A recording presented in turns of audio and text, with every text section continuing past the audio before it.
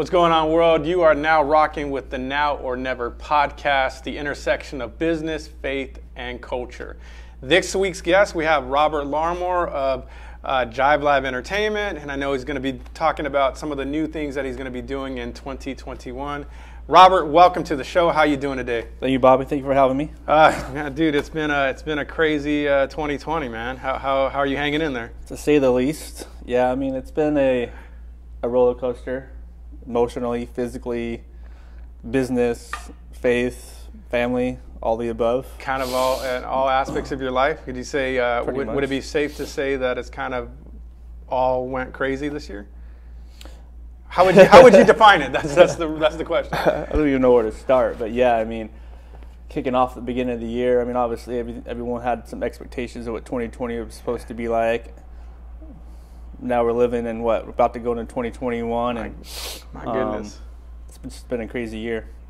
So before we get into, and I appreciate you kind of just prefacing that what kind of a year it's been, but before we get into, where we're at now, where we're headed, I would like to introduce the people to Robert the person. Mm-hmm.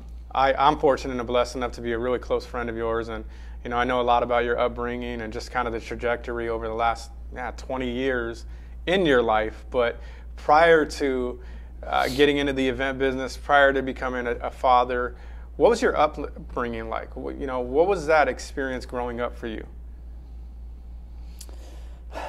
A lot of, I guess, who I am today as a person, a lot of the way I think, mentality-wise, business-wise, just as a person, has a lot to do with how I was brought up with my mom and my dad.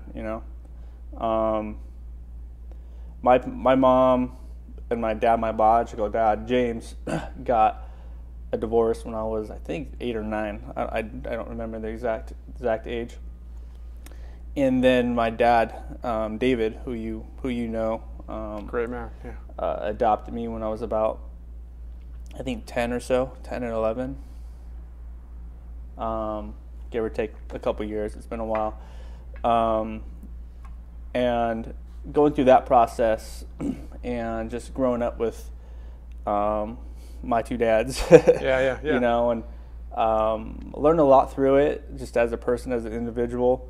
And I think when I was 13 or so, my parents, we moved from Oceanside, California, where I'm from. They moved us up to Seattle. So David was in Oceanside? Was that where they met? My parents met in Oceanside. Okay. Yeah. That's where you grew up? Basically up till 13-ish? 13 or so. Okay. Born and raised in Oceanside, California, and then spent about 7 or so years up in Seattle. And then when I was, I think, 19, I came back down to California. What was that? Just stop you real quick. What was that experience like going from Oceanside to Seattle? Very different places. Yeah. How did that affect? Like, to kind of give you the backstory of it, I think my parents had sold their house and they just wanted to start a new life. Yeah. So there was some stuff going on, just life, family, and they're like, we want to start over, start something new. I think they were in their 30s. Yeah. And it kind of blows my mind a little bit to think about it, because I mean, I wasn't in my 30s not too long ago. Yeah. To take, kid my age, I'm thinking about my boys, 10, 14, and starting over again in a whole other city and state. It's not something that you would normally do or traditionally do, but my parents, if you know my parents, are not very a traditional your type. Parents ain't traditional, bro. I love your parents, but they're not. So when we were 13, they sold everything, and the few bucks that they'd have in their pocket, we loaded up a moving truck, towed the vehicle that we did have, and moved on up to Washington. And we didn't know where we were going. Neither of them had jobs planned out, or they just knew they wanted to get up to Washington. And driving up the coast, the moment we hit the border of Oregon and Washington, they began to stop at all the different cities and towns to see where they wanted to land up. And all we had was, I think they had Thomas guides back then. So under the seat. So we would stop in every little town, pull over a gas station, we would find a hotel or whatever in each of those little pockets, and then we would explore the city that next morning, and then we would go from town to town, until we got up to Bellingham, Washington. And in each town that we hit, we're like, this is probably not it. This is probably not the city that we. And we didn't really know where we were going. We were just going up north. We were running out of room because the next town over was Canada. So I found a coupon to a hotel at one gas station stop, and I said, hey, let's go check out this town. Let's go stay at this hotel. We stayed there. The next morning, we went and explored the city, and they were like, this is it. And how long was that? How long was that trek? Town to town? I don't know. I mean, it took us. This is when I was like 13, so it's been a while ago. But it was a multi-day process. Of course, yeah. Going from town to town. So then after we landed on Bellingham, Washington, we took the moving truck. We found a storage spot, unloaded everything. And then parents didn't have a place to live. They didn't have any jobs. So what we did is we had a pickup truck that had like a camper shell. It was all carpeted and everything. And we just camped out at the rest stops for a couple weeks and just lived out of our car. Yeah. They enrolled me in middle school. I think it was in 8th grade at the time. And yeah, I just remember taking baths inside the rest stop. They would drop me off at school. They would go look for work. My mom got a job at Kmart. My dad got a job, I think, at an assembly line making CD cases. He went back to school, and so on and so forth. The rest is history. So, going back to your original question, I think a lot of that formed my mentality of not being afraid of doing certain things. I took that when I came back down to California. I mirrored that same situation. I was just out of high school, went to college for a little bit, and I was working for a company. Saved up a few bucks, moved down here with a friend, and the same thing. We just loaded up a truck, her car. We had a place to live, but we didn't have a job or anything like that. So we when we got here, we went looking for work and starting all over again. And so it was just having that mentality of not being afraid to do something, fail or not fail, which I applied now to just business and life in general. So. One thing you mentioned, and it stuck out to me because it really shows the testament of who your parents are. So, what you said was like you found a coupon in like a book or a directory of a place to stay.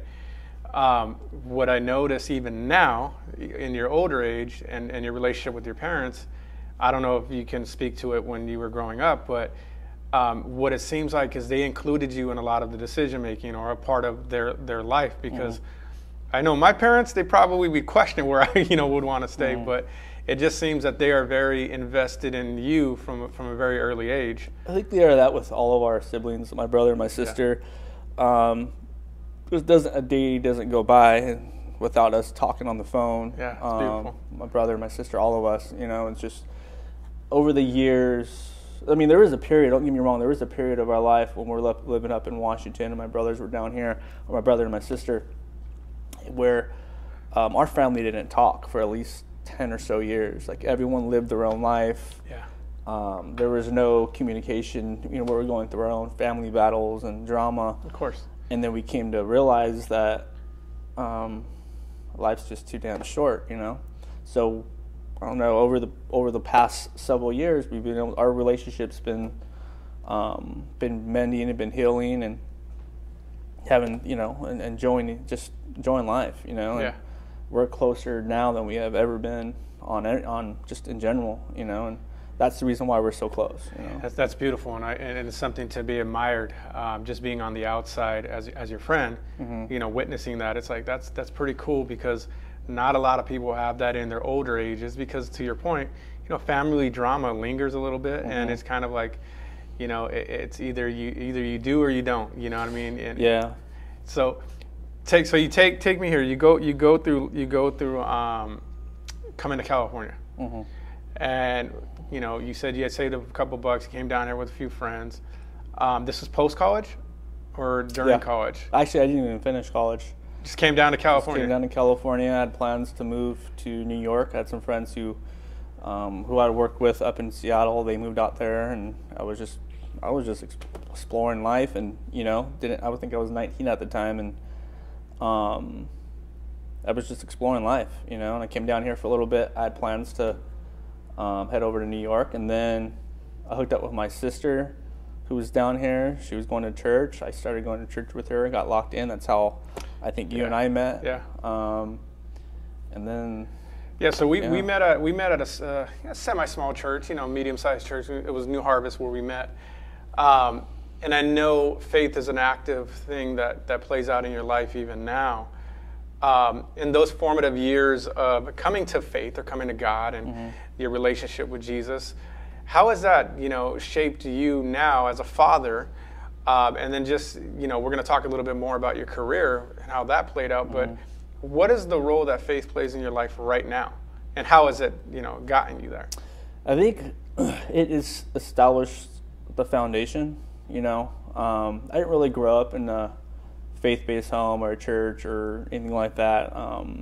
That's not how we were brought up, And I didn't come to know God or know about just faith in general until I think I was 19, 20 years old. But now, fast forward through these past, 20 or so years, it's just been the foundation of just principles, character, mentality, applying that to just business life, work life, family, raising two boys, And I think over the years, perceptions and mentality, not merely mentalities, but perception of church and God has changed and developed and redeveloped over the years. Yeah. God hasn't changed, obviously, but I think us as people, as humans, have a different understanding, whether better or not better. I mean, just a different perspective of who God is, who they are to them as an individual, Correct. As opposed to what it should be, or what people, I don't know what you call it. I don't want to, not what people tell you it should be, you know what I mean? But as opposed to just your own relationship with God and have an understanding just for yourself, And I'm able to now, I think that's just been the foundation of where I'm at today. Correct. So you're saying what I'm getting out of that is that there was a maturity level that came out of, the many years in faith. Correct. Would it be safe to say that you came to a certain point in your life where you had to separate what church meant to you versus what God meant to you? Is it something along those lines? Definitely, yeah. I think that's two different things. Yeah. At first, not knowing better or knowing the difference of it, just had this mentality of just long as you're in church, as long as you're involved in church, within the four walls of church, you're good, Then as you begin to grow and understand that God is beyond just the four walls, So without getting into a lot of the politics of it. Of course, we can go politics in church all day. Come to realize that today, I just have a different perspective of faith, religion, God, So, it's beautiful to see that transition. I think we've all, as you get older, you kind of, your own faith journey, your own faith walk. And I just want to preface this, I don't think all churches are bad. I don't think you think that either. I just think it's how we apply our church activity to our faith and our belief system sometimes gets blurred. And depending on if you go to a healthy church and if you don't go to a healthy church, that can get very confusing, and that can become, we create these idols in Christianity, but sometimes it's not even sometimes, but a lot of times, that's not a true relationship that keeps us grounded. And our true relationship that keeps us grounded, which I've seen in your life has been your relationship with God. Hasn't been pretty, I think you could say that, Yeah, definitely not. I mean, it's definitely been a roller coaster. More so probably my fault than God's. We're human, right? We make dumb decisions. So, but it's just the process, I guess. Yeah. So, one of the things that I did notice with your faith walk, your faith journey, is how you applied it to your career in the event world. And part of our backstory is we obviously met at church, but then we got into the event industry, and I've seen your trajectory from the jump, from selling cell phones at T-Mobile to porta potties to. I'll let you speak to it, but bring us up to speed on how that all started for you and where you're at now. I think this is in every story in everyone's life, just in general. Like a lot of what they go throughout different phases of their personal life, work life, has a lot to do with what's going on today in their own personal lives. I was 25, I think, when I started my first company, which is I don't no longer have at this time. I think I closed it, I don't know, a good 5+ years ago. But was that the chair company? Yeah, that was the chair company, and got it. But that was the beginning of just everything, and it's all a mentality, of just wanting to be an entrepreneur, wanting to work for yourself. I remember just sitting at my desk working for a company, just not happy, and those are the things that you start thinking about. I was like, dang, what's my next move?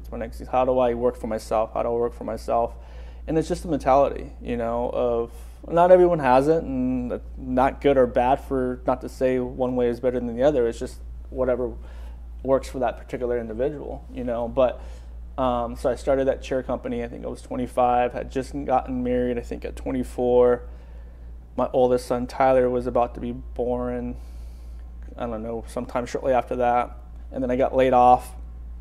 I was kind of forced. I don't want to say forced, but it was an opportunity. So I got laid off in that, and then I started my company at the time. And it was just a transition, and I was now able to work for myself, had to get on the grind. And I think starting that company, I think I was also working 1 or 2 other jobs. One was portable restrooms, as you mentioned, and then the other one, I actually got a part-time job at White Memorial Hospital. That's right. Yeah, and because the baby was about to be born, and I just need insurance. I need whatever, We go straight to the hospital. I had bills to pay, and I was just on the grind, Yeah. And I haven't worked for anybody as an employee since then, So it's been interesting, to say the least, So you started. That's pretty. It's admirable. So we obviously we've done a ton of events. One that stands out obviously for me is the Latin Grammy Street Festival, because I was picking up trash and you were escorting artists. So it was one of those things. I was like, I want to get to where you were at, just as a homie.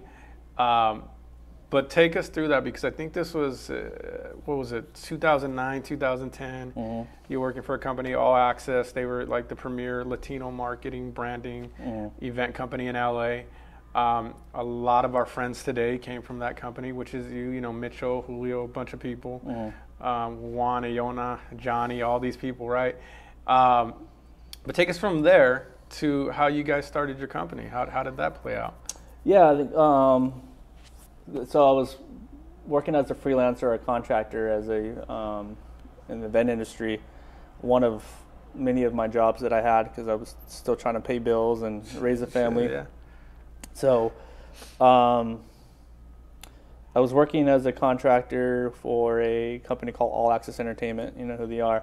And that's how I met Julio. Julio was working with them, I think, as a full-time event producer, and I had an opportunity to work with him, and him and I were basically just working with each other on different projects. And then, I don't know, maybe a year or so went by, and he decided he had left the company shortly after, and I was just a contractor. I wasn't an employee or anything like that. And he hit me up one day. He's like, "Hey, what do you think about maybe starting our own company? Let's do our own thing."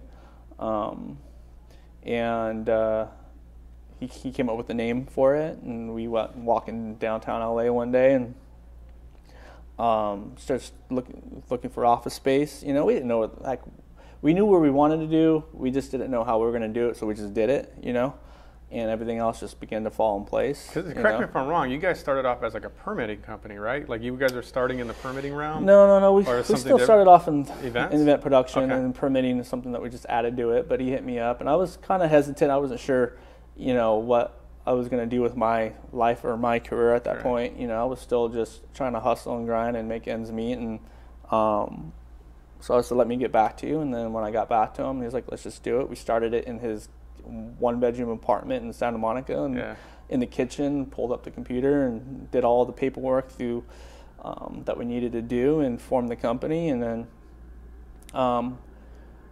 we were just walking in. We were trying to find an office space. This was back in 2009 in downtown LA, and back then was pretty dormant. Like it was like ghost town. No one was like, "Why are you going to downtown?"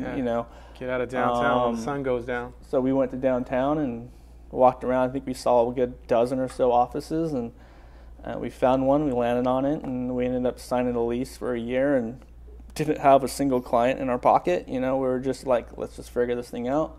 We were both just on the grind. We're just hustling, and then we just began to work hard, and we just celebrated, I think, 11 years back in November, in the middle of the pandemic. I mean, that leads into the present, right? Yeah. Like, so you guys did your 10 years, right? It sounds like a term, like it's like a work marriage. Yeah. So you guys did your 10 years. You step into 2020. Mm-hmm. What was it going like into 2020? What was the plan? 2020 was going to actually probably be our best year yet, like our biggest year, revenue-wise, events-wise. I was exploring, you've been to our offices in downtown. We're kind of outgrowing it a little bit, and I was exploring just bigger office space and looking at different options for us to kind of grow into. And then I'm glad we didn't, but Julio kind of wanted to pump the brakes a little bit on moving into this new office space, and I'm glad he did. Talked me out of it. So what we did is we reinvested some money into our existing office, remodeled it, dumped some cash into it, and it wasn't shortly a couple weeks later we had to shut down. And then in October, I mean, we haven't been going in the office but a few times since March. So in October we just decided to close the office. And everyone's just been working from home, and during that time, it's a very quiet time, not a whole lot of stuff going on. Reflective, I bet. Gives you some time to reflect on your personal life, business life, because we're so, when you're in the event industry, or just probably just in life in general, you're just always on the hustle and the grind, and you always got deadlines and projects, and you don't have time to sit back and think. You want to have every intention to want to think and brainstorm and start thinking about the future, but you're just so caught up in the day to day that you don't have time to do it. And so, for the past so many months, it just gave us time to kind of rethink things. What's important to me, what's important to him, what's important just in life in general. So what's important to Robert? Right now, it's just really making sure that I am mentally and physically healthy, and then making sure that my boys, my family is mentally healthy, and physically healthy. It's with the pandemic going on with them, at first being distance learning, was freaking miserable, For you or for your boys? I think for both, And I know we'll eventually get out of this phase, get back to some type of normalcy. But it's just, you go on a mental creative block, and even them too, Yeah. So you want to make sure that they're mentally healthy, physically healthy, and all of that. And I think that's it. I think this past year was supposed to be a rebuilding year, just in general life and all that stuff, and all of that came to a complete halt. you know. And now I think this last year has been more of a sit back, and that's actually just like enjoy the peace and quiet, reflect on it, soak it in, and then 2021 is going to be the rebuilding year. Well, you know, in a sense, though, 2020 is a little bit of a rebuilding year because, you know, before you rebuild something, you have to tear it down. Yeah. And I think for all of us, including myself, it's just been tearing down the things that I thought were important. Mm-hmm. And even reluctantly, I'm like, I don't want to let go of that. You know, dang, I missed that, or I missed this. But it gave us a space to see, okay, what do we value in life? Yeah. What are we?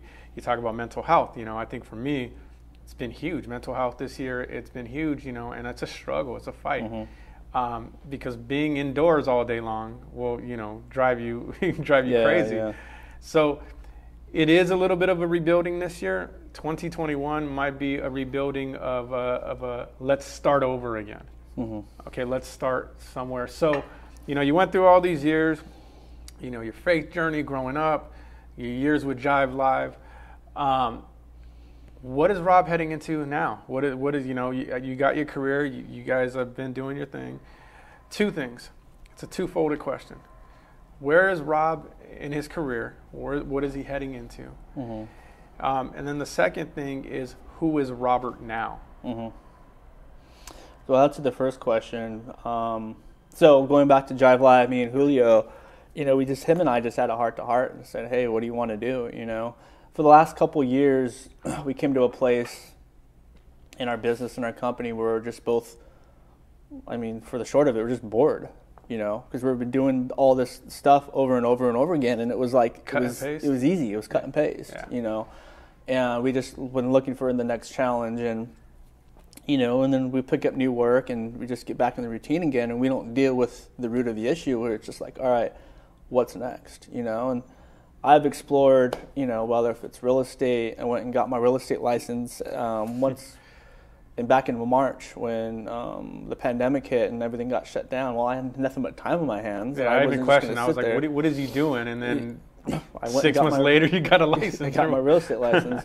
I don't know what I'm going to do with it yet, but it's something that I've been wanting to do for a while, just to have, and for personal reasons and all that. But what was I saying? You're just talking about your journey with Julio and just giving you so we were just at a place to where we're just like, all right, we need something next. Like, we need the next challenge in our lives, you know, in our business and then in our personal life, you know. And Julio's been working on what he's been wanting to do personally and in business-wise. And we basically just had a heart-to-heart and said, hey, where are you at? What do you want to do, you know? And we just had a come into Jesus moment and saying, you know what? This is probably the time for us to kind of go do our own thing, you know? Yeah. There's not a whole lot of events going on, you know? So there's no excuse that, hey, we're too busy. So we just over lunch one day and said, you know what? I've been thinking the same thing. I think it was, at first, it was like, crap, what's he going to think? You know, this is all the stuff I'm thinking about. It's your brother. What's he going to think? You know, and I think both of us in our own little mind trips were like, hey, we don't want to disappoint the other person, or he's going to be upset or whatever like that when we talk about it. But the fact that we're both thinking about it in our own way came together, and basically I said what he was going to say and he said what I was going to say, and we're just like, this is the right time, you know. And last couple months we've been working on the transition and stuff. Julio will continue with Jive Live Entertainment. We'll continue to work with each other on different projects, but I think it was time for him to run his own company. You know, him and I have been running Jive Live Entertainment together for a little over a decade, and he just needed to do it, you know. Yeah. That said, I'll be launching Boombox Entertainment in the next couple of weeks. It's not, Congrats. I haven't made it public or anything yet. This will probably air after you make it public. But going through this phase, or just this transition, it was different. It was weird because him and I always been able to bounce ideas off each other. Hey, what do you think about this? Hey, do we think about that? You know, as opposed to now, good and bad. It's like now I get to make the final decision. The decision stops with me, but you also don't have that yin and yang to bounce it off of. But it's a good thing. I like the energy behind it because it's like you're going back and now taking the risk again. You know, it's a risk. You literally don't have, say, your brother checking your blind spots. Yeah. You know, and how do you learn business? You either fall on your face, sink or swim. Yeah. Really. You know what I mean? It was cool. I was watching the movie The Chef last night again. I mean, I've seen it a million times, but it's not. I kind of just made me rethink a little bit too. Just kind of like, or made me remember just the thought process behind what I'm doing and what Julio's doing, or just in general of this next phase in my life. But like that movie, it's not just about a cooking movie and cooking good food. Like before he left the restaurant and he went and started his own food truck, it was the energy that and the mentality that he had was night and day, black and white. You know, when he got his food truck and it was a dump of a food truck, and then he was like, "All right, I'm gonna gut this out." Got it rebranded, and just the passion that he had for it. It's like I haven't had that in years. That fire. I haven't had that in years. Granted, I don't wake up in the morning like, crap, I have to go to work. No, I enjoy what I do. I enjoyed what I did, and all the projects that we're working on. I never considered what we were doing actual work. But it's like, it's missing something, And it hit me last night watching this movie. It's like, that's what it's missing. Yeah. Passionate about it, fearless about it. If you fall on your face, you fall on your face. Who cares, And it's like, that's what you need. Yeah. You need that passion, you need that drive, and you need that energy. And if you don't have that, then you're just fighting yourself. Yeah. You're just battling. You're just I'm not gonna say you won't succeed. It's just like you're gonna be missing something. Yeah. And I was like, I need that again. Yeah. From starting new projects over and again. And so I've been working on Boombox Entertainment for the last several weeks.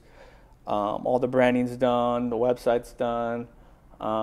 So this will be coming out soon. And who knows what's going to happen with it? I don't have a crystal ball. I can't predict 2021. I don't know what's going to happen. We couldn't predict 2020 for sure. I don't know what's going to happen with live events. But I'll be ready to go once they do come back. Yeah. And from there, who knows, I'm not afraid of hard work, I'm not afraid to try something new and try something different. Going back to just the way I was brought up, my parents are both entrepreneurs, and my mom doesn't even have a high school diploma, I don't think, and my dad, he did some schooling and stuff like that in his profession, but it was just a mentality that I was brought up with, I learned how to do accounting and QuickBooks through my mom, so it's just, that's it, and then, God bless our mothers, man. So, yeah. For sure. Working on a new tattoo right now for my mom. My mom keeps bugging me, and she's like, when are you going to get a tattoo with me? I'm like, nah, man. Yeah. Last question. Life advice. If you had to give life advice to the audience, what would it be? It's a loaded question, but what would it be? I mean, you can answer that in so many different ways. I guess for me, though, personally, just be you, I guess. Yeah. I mean, I think that a lot of people go their entire lives living for someone who they're not,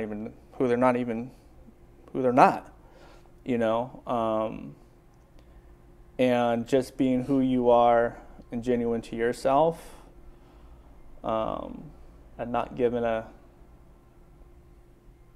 F about what other people think about you, who they think you should be, how they think you should act, or whatever it is. It's like, just be you, know.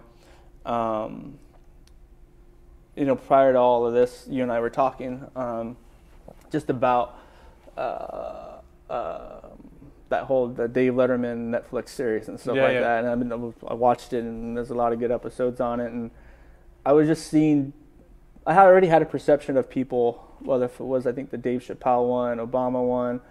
I already have a perception of who I thought they were, and sitting there listening to them, and it's like, they're just people, same issues that we're dealing with, and just on a different level, they're just more in the spotlight, and after one of those episodes, I kid you not, I had a conversation with my oldest boy, Tyler, and I just sat him down, and because this is the stuff that I was thinking about in my own life, was just like, growing up in church since I was 20 so years, yeah. I had this mentality, and for me it wasn't healthy. Now that I think about it, looking from the outside in, it wasn't a healthy mentality. And then, so I purposely wanted to sit down and have this conversation with Tyler, because he's growing up. He's 14 now. He's developed his own personality, his own, just who he is in life, and he's going to church, he's serving God, and he's involved with music and playing the guitar and all that stuff. But something I wanted to make sure he understood was just, there's so many different people and lifestyles and perception of politics, and whether you're on the left side or the right side, and there's different lifestyles that people are living in. And I was just telling him, it's like, you just got to be you, Two, you may not ever agree with somebody because of how they live their life, or how they were brought up, or who they voted for, or whatever. You're not going to agree with everybody. However, the only thing I did ask of him is just respect them. They're just people. You may disagree about something, but at the end of the day, they're just people. Just love them. Yeah. Just respect them. And it's crazy as we went through this whole voting thing, and how much division that brought this country, and I had to stop watching the news after a while, and it's crazy how you can have a conversation with somebody who doesn't agree or disagree, just doesn't agree with you on your views of politics. And going through those conversations, it's like, do you really, like, are we not friends anymore? Like you can have a different opinion about anything. Let's talk about it, and let's move on. Let's go have a cup of coffee or whatever, and let's just move on. It's like, if all of us thought the same and lived the same, and it's like, this place would be boring as hell. Be a bunch of robots, yeah. And it's just like, I was going back to Tyler, it's just like the world is so much bigger than the four walls of our church, and so much bigger than just that mindset, and there's different people, there's different lifestyles, there's just different personalities, different beliefs, people who serve different gods, people who don't even believe there is a God, and there's a good friend of mine, I'm saying a good friend of mine, but someone who I know who is an atheist, but he's like one of the, I enjoy talking with this guy, and he's a great guy, I met his family, his wife, and they're just great all around people. I'm not going to sit here and beat him over the head just because he doesn't believe in God, and he's going to beat me over the head just because I do believe there's a God. It's just like having a good conversation, mutually respecting each other. But that goes back to your point. It really is being yourself. Yeah. They're being themselves. Correct. You're being yourself. And what I'm hearing is that now that you're I don't want to say championing, but you're instilling that in your boys. It's to be yourself, but to treat people, what I heard was treat people with respect and love. Regardless of what their beliefs or background or whatever, who they are, how they live, it's just like, otherwise you're just going to be stuck in this bubble and you'll be naive about what else is going on in the world, around you, And if you can't understand what's going on, if you can't understand what else is going on around the world, in the world around you, how can you help the world around you or the community around you? You got to be connected to the community, because you're so locked into this mindset or this bubble of whatever you think you should be doing, you know. But in all reality, you're missing the point of one, who God is, if you believe there's a God, you know, ministry and what that is, you know, community, society, because we're so focused on just I got to do this, I got to do this, I got to do this. You miss the whole point, you know. Well, I'm going to say this. I am glad that you're not missing the point. But it's beautiful to see, to spend the better part of 45 minutes talking to you, learning a little bit more about your upbringing. I mean, we've been friends for close to 20 years, if not 20 years now. And I don't think I've ever asked you about living in a car or, the trajectory up to Seattle. We've gotten close in the last couple of years with having kids and being now entrepreneurs and business owners and whatnot. And I just want to say I'm thankful for you as my brother. And just keep going, man. Keep going. And you have our support here at Gray LB. It's got some new ink on your arm? It's got some new ink on my arm, in memory of my buddy Ron, DJ Effecto. So, man, thank you. But definitely, we appreciate you joining us today and being our guest. Yeah, thank you for having me, man. And we will continue to support Boombox Entertainment once you make that announcement. Yeah. We will continue to support Julio and Jive Lab Entertainment, and even the people around us and whatever 2021 holds. But thank you again, guest Robert Larmore. Thank you so much.